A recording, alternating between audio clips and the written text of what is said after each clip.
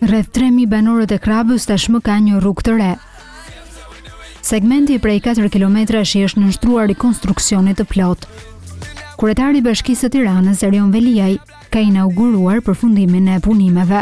Sot, me një rrugë që është bërë kaq e mirë, unë besoj që kushdo që do të ketë një nevojë emergjence, nuk do të ketë rrugën si arsye pse u vonua shërbimi apo pse nuk shkojnë në spital. Për çdo që është student, edhe që duhet të bëj rrugën për të shkuar në shkollë, sot nuk do të duhet niset 3 orë apo 2 orë para se të fillojë mësimi, nëse është në universitet edhe banon këtu. Kryebashkiaku njoftoi banorët se ka ngritur një grup pune që do të diskutojë për uljen e tarifave të transportit publik për zonën e Krabës dhe Baldushkut. Unë e di që ka kosto, po unë gjithashtu e di që ka dhe fitim. Ne nuk po themi që dikush të falimentoj, as pak, ne na duhet shërbimi autobusëve.